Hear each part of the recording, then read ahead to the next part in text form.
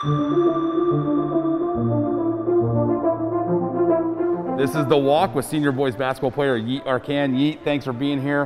Where are you originally from? I'm from Turkey. Okay, and whereabouts in Turkey? Istanbul. Awesome. Yeah. And when did you move here to the United States? I moved here my junior year. Awesome.